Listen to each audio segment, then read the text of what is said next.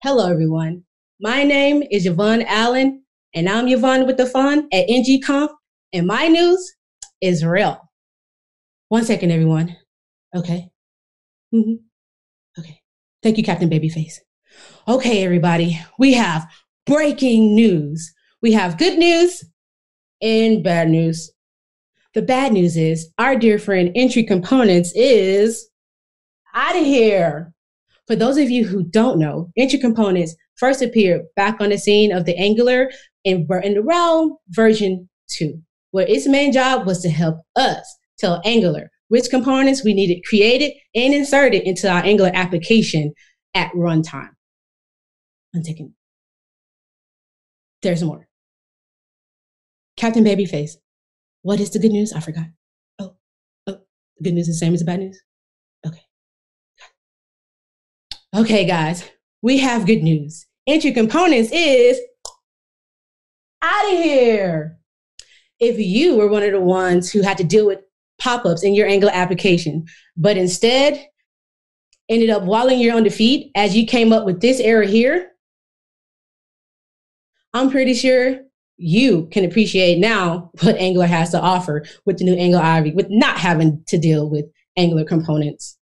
So, the Angular core team heard your cries, guys. They heard your cries, they heard your tweets, they heard your blogs, and your GitHub issues, and they decided to give the Entry Components the boot.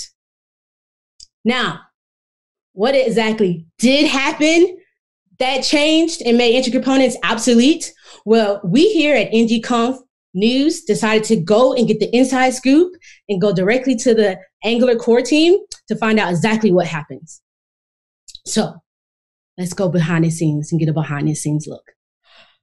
Okay, so prior to Angular 9, Angular generated ng factories for all components declared in the template.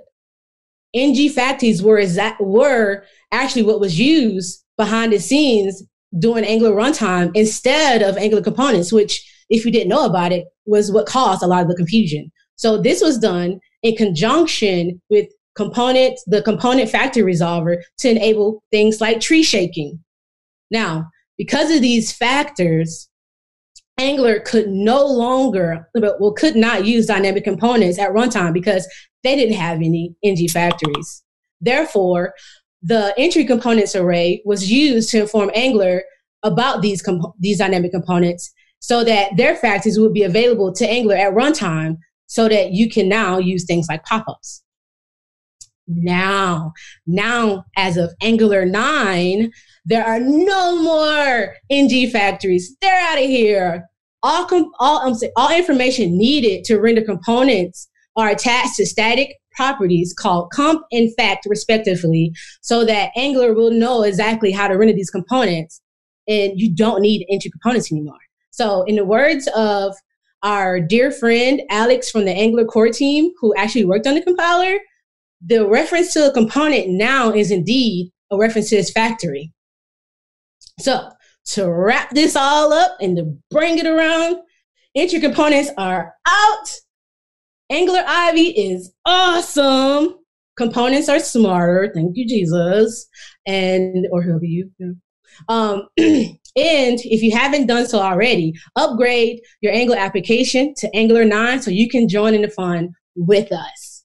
And now, I would like to give a special thanks to Alex from the Angular core team for helping me out, and Rob as well for helping me out and giving me this inside scoop that we would not have had it not been for them, and for ng-conf for allowing me to present today and for bringing this awesome virtual conference to us in spite of everything that's happening out there in the world. So stay safe, guys. Keep your social distance and have fun.